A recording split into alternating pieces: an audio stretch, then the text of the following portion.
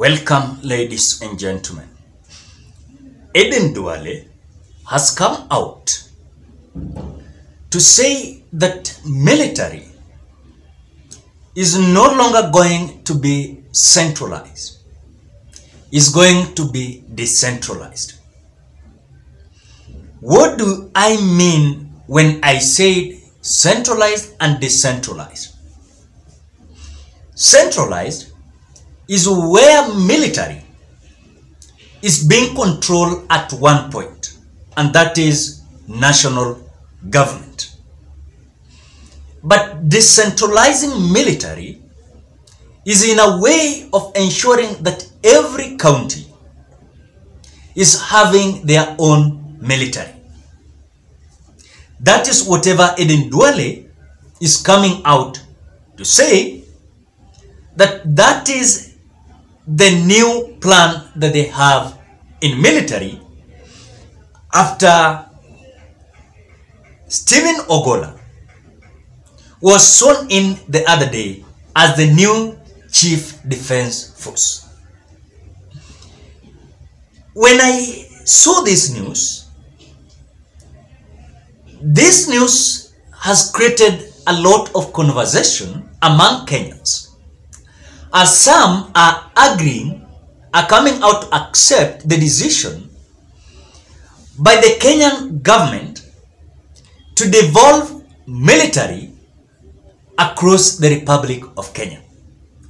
Some are coming out to say that that is a bad idea to come out to decentralize a military across the Republic of Kenya per counties, as there are a lot of repercussions that is waiting the national government. So because of that news, I want us to have at least a critical analysis why it is good to decentralize the military, and again why it is a bad idea to decentralize the military across the Republic of Kenya as per the counties. So ladies and gentlemen, if you are a visitor for the first time, or you've been watching this channel for a long period of time but you've not made your mind to subscribe to this channel, please consider subscribing to this channel. Don't forget to like this video, you share, and you give your opinion at the comment section below. Number one, reason why it is bad to decentralize military. Upon that number one, I want us to look at A, possibility of military coup. Is there any possibility of military that has been devolved in Nairobi, Murang'a, Mombasa, Kilifi, and other counties might come out in disagreement? And if truly there is a possibility of disagreement among this military in different counties, is there any possibility of coup? And if it is there, why not during or when they are now centralized?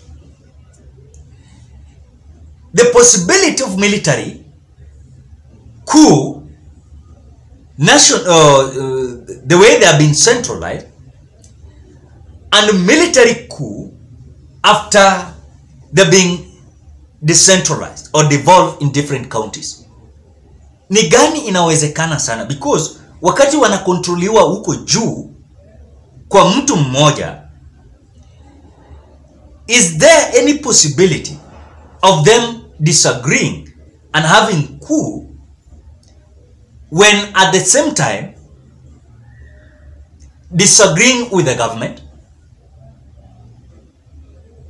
Or is there any possibility of them adopting whatever has been there when it comes to police, where you find that there is the head of police in, for example, we have a county commander, like in Nairobi we have Bungei and other parts of the counties. Are they going possibly and easily to adopt such, because if you are knowledgeable, you can give your opinion at the comment section below, because that is something that people are worried of. Number 2,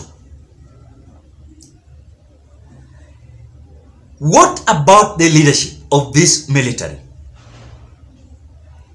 Inaenda kubaki kwamba, yes, I know William Ruto is going to be still the chief commander, but upon this decentralization of military, is there any repercussions? For example, like when this military, their work mainly is to protect the borders. Their mainly work is to protect borders. So now, their main role now is going to be based in county levels. Is there any possibility of military adopting such a handwork, togetherness between them and police? Because I remember during the bandit fight, North Rift, William Ruto came out ordering the military to join the police. We saw a certain wrangle between KDF and police. Is there any possibility of this being noticed in after this military has been devolved? Hiyo ndio maswali tunauliza. Tunauliza si ati tunajua, tunauliza because we don't know. And what we don't know, we should not come out here to say that we know.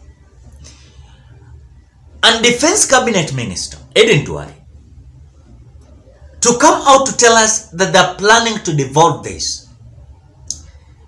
Is there any process that they're going to do, maybe to craft the constitution on how they're going to adopt this military in counties levels? Because while he was appearing before the Senate Standing Committee on National Security, Aden Duale came out intimating that the move will be, of course, help the officers respond to swiftly to any arising security concern, as the way they have been centralized. Consequently, a statement by the Kenya Defense Force indicated that the plans were at an advanced stage and will be unveiled in due course. However, specific counties set to be the first beneficiaries were not revealed yet. So it is just a hint that they have come out to tell us. But further, the CS added that the government was seeking to improve military technology to prepare to handle situation similar to the North Rift operation of bandits. So that is what they are telling, or rather subsequently, they're telling us that now they are prepared to change on tactics on how they're going to handle security matters and issues across the Republic of Kenya. So as the government advances the devolved plan, the CS also reiterated that it is effort to address the welfare of soldiers and their families through programs such as KDF-sponsored school. Are they having it now? And what are these guarantees for them that after they are going to be decentralized, then there's a possibility of them now having good life, having school sponsored by the government? That is whatever we are looking for. So additionally, we want to see that in any case this is going to adopt it.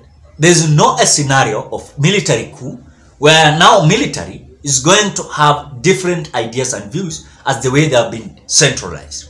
At the same time, we are so eagerly waiting the adoption where military and police are going to work at the same station, which according to me, I want to say that hiyo haijawahi fanyika, But there are certain situations and stations enye au watu wamewahi fanya kazi pamoja. But this comes after kulikuwa na vita kati ya, kulikuwa na mavurutano kati ya KDF na police during the fight in North Rift, fighting bandits. So we are so eagerly waiting to see. Nevertheless, I want to say that through the military, we are still facing the many challenges, including even the decline in budgetary allocation and encroachment of military land. So how are they going to adopt that? That is the question that we are asking. Because notably, Duale's pronouncement came amid calls for military bases to be constructed in the North as a move to combat banditry in the region. So as they continue to do that, we are eagerly waiting. For example, so far, we cannot judge, but judgment lies on you Kenyans. What do you think? What do you think? Drop your opinion at the comment section below. Bye-bye.